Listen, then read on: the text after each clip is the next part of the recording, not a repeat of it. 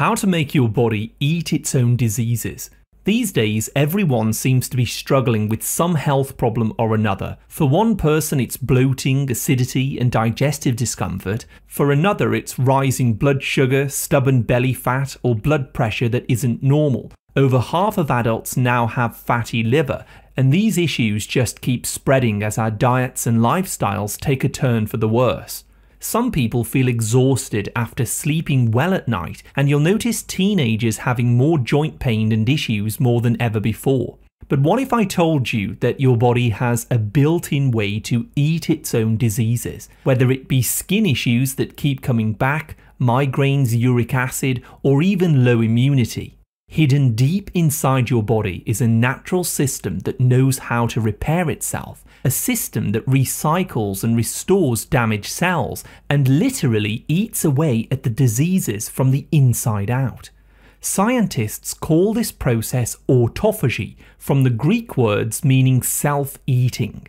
And this amazing mechanism was mapped out in detail by a Japanese Nobel Prize-winning biologist who discovered the very genes that can switch autophagy on and unlock the body's deep healing potential. And in this video, I'm going to show you exactly how to turn autophagy on inside your body, not with complicated treatments or expensive pills, but through simple foods, habits, and natural triggers that scientists have thoroughly documented. By the end, you'll have the most powerful ways to help your body recycle old cells, eat away at diseases, and stay healthier for longer through your life. Most people, however, never give their bodies the space to switch on this repair mode because we're eating from the moment we wake up until the moment we fall asleep. With breakfast, snacks, lunch, more snacks, and then a heavy meal late at night before bed, the body's energy stays focused on digestion, but your cells can only focus on one main job at a time. If all that energy is tied up to breaking down food, then there's none left for repair. And that's why so many people feel inflamed, tired, and stuck with health issues that never seem to improve. However, the most powerful way to turn on this autophagy is by finishing your dinner early, around 6:30 p.m. in the evening, and then not eating or drinking calories again until 12:30 p.m. the next day. This gives your body an amazing 18-hour window to activate a deep state of autophagy. As your energy moves away from digestion, insulin levels drop and certain genes activate, turning on autophagy as your body goes into that deep clean or self-eating mode. Misfolded proteins, damaged parts of cells like mitochondria, or old viruses and toxins get broken down and recycled into fresh, usable parts that your body can use for growth and repair. And here's something fascinating. This process is actually tied to the rhythm of sunlight. Your body digests foods more efficiently in the morning and the early afternoon, where the metabolism is at its strongest. But after sunset, your digestive energy weakens. So late night meals take longer to process, and they're sitting in the digestive system, wasting more energy that could have been working on cleaning out damaged proteins and diseases. One study compared two groups of people eating the same meals and calories, but one group had their dinner at 6 p.m. and the others at 10 p.m. The earlier eating group lost up to 10% more weight despite eating the same food. So don't believe what they tell you. It's not just about the amount of calories you eat, but when you ate them that made the difference. A daily fasting rhythm of 16 to 18 hours is the simplest way to activate autophagy and allow healing to begin. And best of all, it's completely free. It just takes a little bit of time to get used to it. If you feel too hungry when you try fasting, simply add 1/4 teaspoon of sea salt to 2 cups of water and drink it.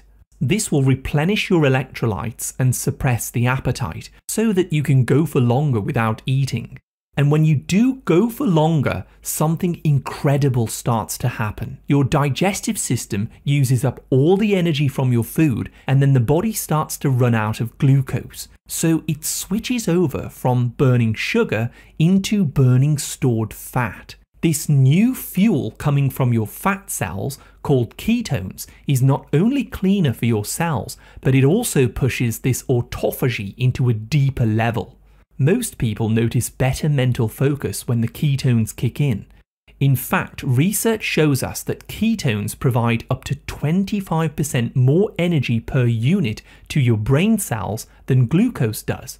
Ketones by nature are also anti-inflammatory, which means that there's less oxidative stress in your cells and more protection against diseases as you get older. But how can you increase your ketones even further so that your body can eat more stored fat, helping you to lose your belly, reduce inflammation, and slow down the aging process? Well, all you need to do is reduce the amount of processed carbohydrates that you eat, some days out of the week. 2 days out of 7, try eating less than 50 grams of carbohydrates from things like bread, cereals, crackers, rice, potatoes, sugar, starches, etc. This will push your body into a deeper state of ketosis, where autophagy is boosted even further and different repair pathways like sirtuins and FOXO genes switch on. However, if you find that fasting is making you feel very weak or groggy, you can help your body adjust by simply adding 1 tablespoon of MCT oil to a cup of coffee at lunchtime. MCT oil quickly raises ketones, giving your body a boost of that clean fuel whilst keeping autophagy running strong. But fasting and low-carb eating isn't the only way to turn on autophagy. When you use up stored glycogen in your muscles by exercising, through walking, lifting weights, or interval training, your body activates something called AMPK. This is an energy sensor that turns autophagy on, while at the same time old damaged proteins in muscle tissue get recycled, which makes those muscles larger and stronger. Your body also has a built-in trick called hormesis, where small doses of stress actually make you stronger. Sitting in a sauna, for example, can trigger heat shock proteins that help refold and repair damaged proteins in your body. Cold showers or contrast showers going from hot to cold also create a mild shock, which forces your cells to adapt, especially brain cells, to reduce problems like sadness and depression. If you work at a desk job, you might want to try an under-desk treadmill or a stepper so that your body keeps moving through the day and it doesn't switch off these natural repair systems. And when you finally do rest at night, autophagy also reaches another level. During deep sleep, your brain's glymphatic system flushes out toxins and waste, including damaged proteins, chemical residues, and even microscopic pollutants like microplastics. But if your deep sleep is too short or broken, this system can't switch on properly. That's why poor sleep is linked to memory problems, mood issues, and faster aging. To get the full repair benefits of this autophagy, you will need to get 7 to 9 hours of high quality, uninterrupted sleep. Let's talk a little bit about coffee and tea. Most people like to start their day with a coffee or a tea, and the good news is both of these are powerful autophagy activators. Organic coffee is rich in polyphenols that lower inflammation and flip on repair pathways in your cells. Studies show that people who drink it regularly have a lower risk of metabolic diseases and an even longer lifespan, but the key is to only drink 1 cup a day because too much caffeine can actually trigger stress and cortisol, which we don't want. Green tea is actually even stronger because its EGCG compound not only supports autophagy but also protects your brain from stress. As long as you don't add milk, honey, or sweeteners, coffee and tea will not break your fast, but they will actually deepen your body's state of repair and healing. And it's not just drinks. Some of the strongest autophagy activators are sitting quietly on your spice rack. For example, turmeric contains curcumin, a natural switch for autophagy that helps to calm down inflammation. Many people use this for joint pain or liver support, but its real power is down to the cellular level. Ginger with its gingerol compounds can improve digestion, reduce bloating, and also encourages repair of the gut lining, which is very important because damaged gut cells are one of the first things that autophagy recycles, believe it or not. Galangal is also a lesser known root from the ginger family, which carries unique ACA compounds that also push your body into repair. If you ever cook Asian dishes at home, try swapping ginger with galangal once in a while. I would suggest, however, that you do eat these foods during the day, not late at night where they can slow autophagy. And beyond the spices, the real colours of nature hold an even deeper power for triggering this self-healing. Blueberries are rich in pterostilbene. This is a cousin of resveratrol, which turns on autophagy in the brain and supports memory. Cruciferous vegetables like broccoli and Brussels sprouts are also loaded with sulforaphane, which helps your liver recycle toxins while flipping on those repair genes. Mushrooms, especially shiitake and maitake, contain trehalose. This is a very unusual sugar that paradoxically boosts autophagy instead of blocking it like other sugars. And olive oil, the cornerstone of the Mediterranean diet, carries oleuropein, shown to extend lifespan in animal studies. Just a drizzle of extra virgin olive oil over a daily salad can reinforce this repair system. But plants aren't your only allies. The right fats and nutrients are also essential for deep cellular renewal. Omega-3s from wild fish, chia seeds, or flax support autophagy in your brain, helping protect against brain fog and memory decline. Vitamin D3 and K2 work together to move calcium into the bones away from the arteries, whilst also nudging autophagy on at the cellular level. And vitamin B3, also known as niacin, boosts NAD+. This is a molecule that fuels every process of repair. Without NAD, autophagy slows down quite significantly.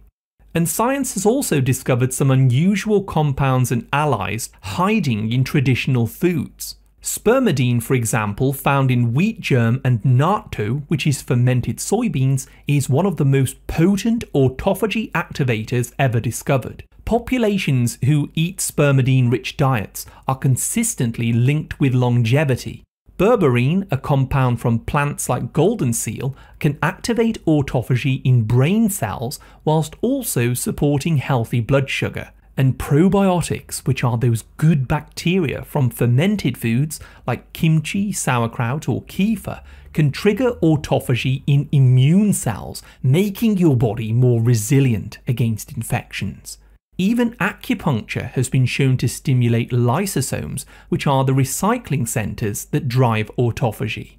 But just as there are many ways to turn autophagy on, there are also some common habits that can shut it down completely. Alcohol is one of the worst offenders. Even a single night of heavy drinking can stall autophagy for hours. Constantly snacking is another. Every time you graze on food, insulin rises and the repair cycle stops. And poor sleep, whether it's scrolling through your phone at 1 AM or not giving your body enough rest, this can keep your autophagy from reaching its nightly peak. But by avoiding these common traps, you allow all the fasting, the foods and the habits that we've covered in this video to work at their full potential. So now let's bring it all together into a simple lifestyle that you can actually follow. Fast for 16 to 18 hours a day to give your body time to recycle old cells and clear out disease. Exercise 3 times a week to deplete glycogen and push your body into repair mode.